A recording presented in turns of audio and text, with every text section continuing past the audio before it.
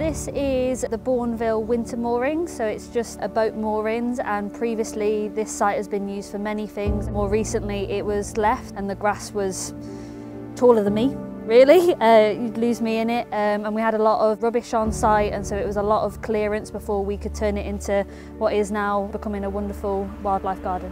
Right guys, come on then, let's get some stuff, bits and bobs, goggles. We're in a Canal River Trust garden by Cadbury's, and we are cleaning it up, and we've been doing it over 3 months now roughly.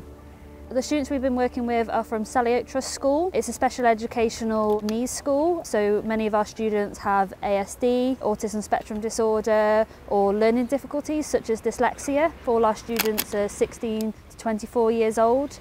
What do you reckon this one is? If you're not sure, what could we do?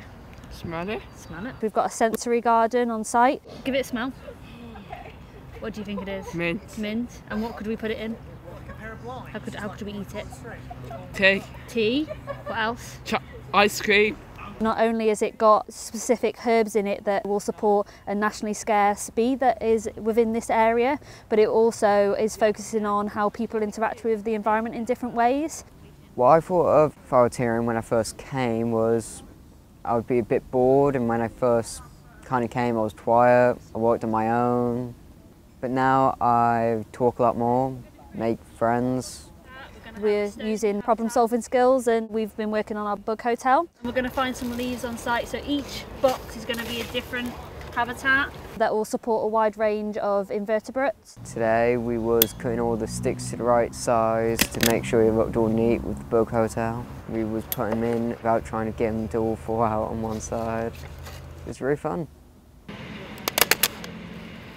A lot of our students, when they first came, they would always have a scarf over their face, they'd have their hood up, and what we've seen is that the hood has come down, the scarf has come down, and they're actually not only contributing ideas of their own, they're problem solving, they're working independently, they're helping each other. Good skills, mate, yeah. Brill. Push you out the squeeze and pull back.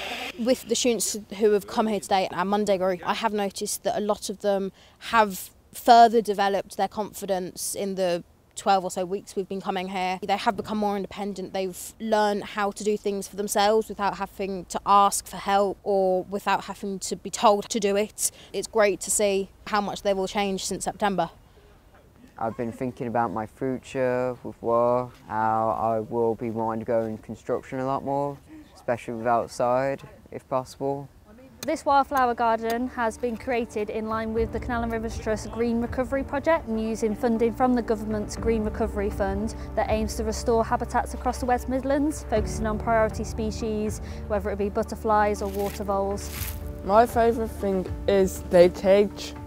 We found sticks on site, we put them in the day cage. In the future, this space will be used as an outdoor learning space for local youth groups, and it'll also be accessible at public events to local communities so that they can also connect with their environment and learn about priority species in the area and how they can help.